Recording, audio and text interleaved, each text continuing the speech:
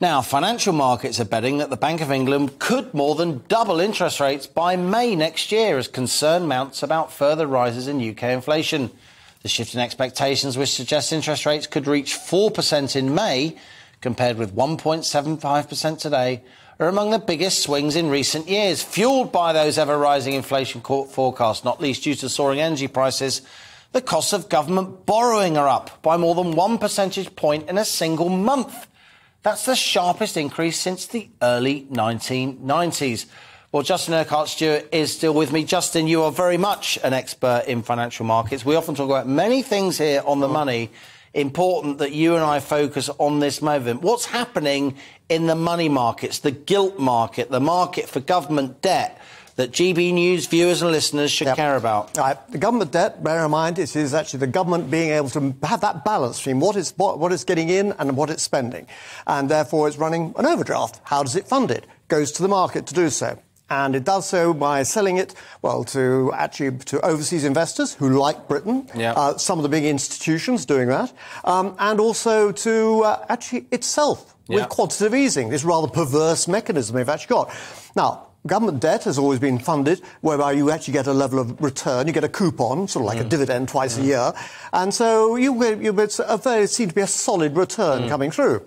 However, about 15 years ago, one G. Brown Esquire persuaded Mr. Blair that actually a good idea, we start having some, maybe why don't we just having some index-linked debt? Linked to inflation, then. Linked to inflation. Well, inflation's been up 2%, 3%. Now, potentially 14, 15, 18%. And the government's got to pay that extra interest. Absolutely. So, how much are we paying for this? Well, round about last year, it's been round about between 45 and 50 billion a year. So that's roughly what we spend on defence in debt interest. Yeah. Money down the drain, effectively. Just gone, yeah. And so you sit there and think about, hang on, that's all the Navy, the Army, the Air Force, just on overdraft. But that's going up sharply now. Now we actually look at the calculation.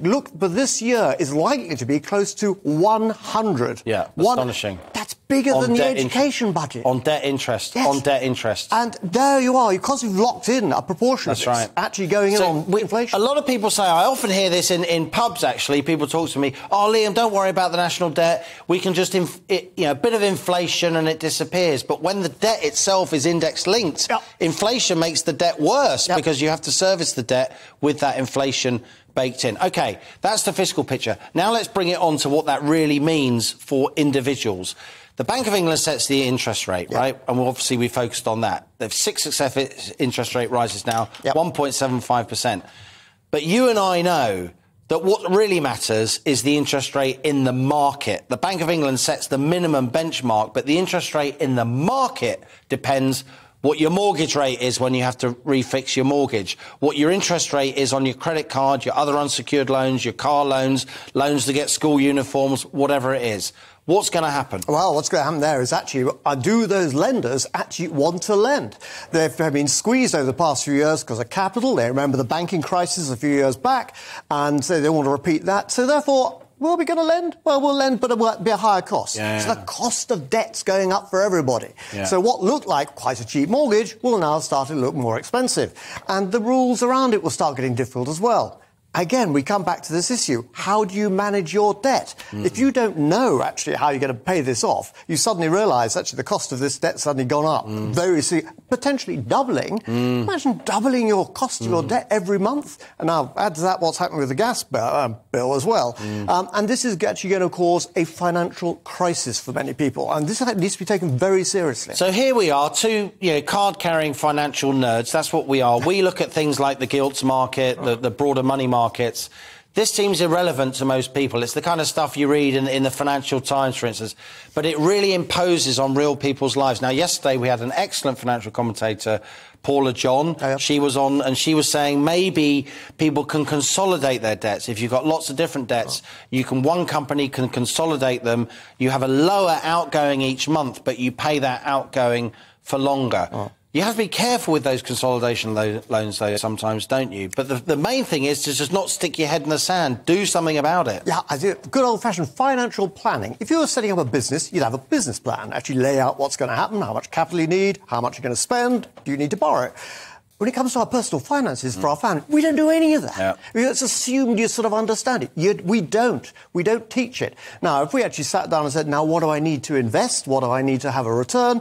Then we can teach people about, well, you need some gilts, because that's going to give you a return over time. You're going to have equities, and you'll be in a property as well. You have a range of different asset classes which will give you an average return.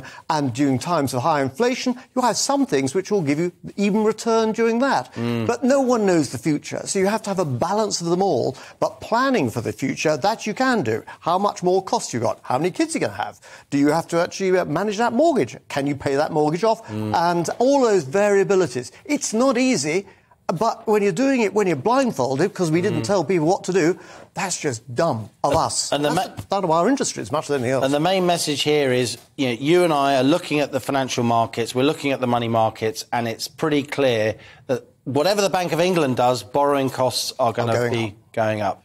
Not an easy message to hear, but it's better to be gloomy than to be wrong. Absolutely. Justin Urquhart Stewart there.